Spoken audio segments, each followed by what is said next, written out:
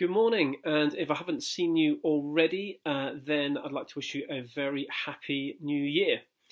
This week we are looking at the book of Philippians, chapter 1, and I'm just going to kick us off by reading verses 2 through to 4. May God our Father and the Lord Jesus Christ give you grace and peace. Every time I think of you, I give thanks to God. Whenever I pray, I make requests for all of you with joy. So just to give a little bit of background to this book that we're looking at, this is Paul writing to the church in Philippi, a church, the first church in Europe, which he himself established with some of his travelling companions. And now, some years later, Paul finds himself in the confines of a Roman prison cell, and he's received the gift from the church in Philippi in order to meet his needs, which he's received as a great blessing.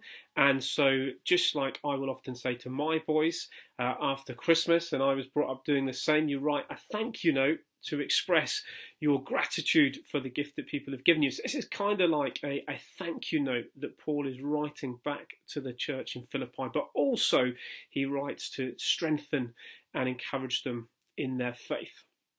Now, when I was at Bible college as a young student there, I was put through a mutual friend in touch with a young pastor from Tanzania. And my emails to him would normally start off with something like, "Hi mate, how's it going? Hope you're well." Whereas his responses to me always read like one of these New Testament epistles. Grace and peace in the name of our risen Lord and Saviour.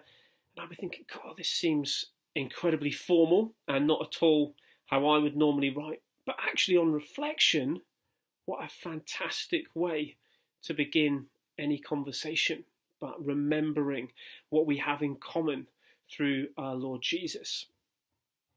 And I'm going to pick up on three things that Paul focuses on in those first couple of verses, and they are grace, peace, and joy. Now, I think if there was three things that we really needed at the top of our list right now, they would be right up there. So as we learn from Paul, writing in his own lockdown in a Roman prison cell, I think there's so much that can speak into our situation in lockdown 2021. So perhaps you're at home, working out how on earth to balance your own work with somehow doing homeschool and trying not to tear your hair out and scream at the kids before you've even had breakfast.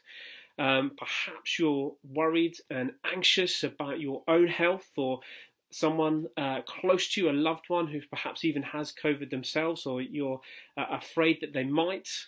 Perhaps you're lonely and you've never been so isolated as you are now, having gone almost months on end without being able to see people or experience human touch. So however you're experiencing this current lockdown, I believe that grace, peace and joy are something that God wants each of us to know.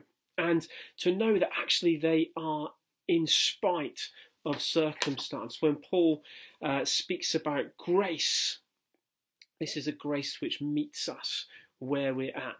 As Philip Yancey said, grace is recognising that there's nothing we can do to make God love us any more.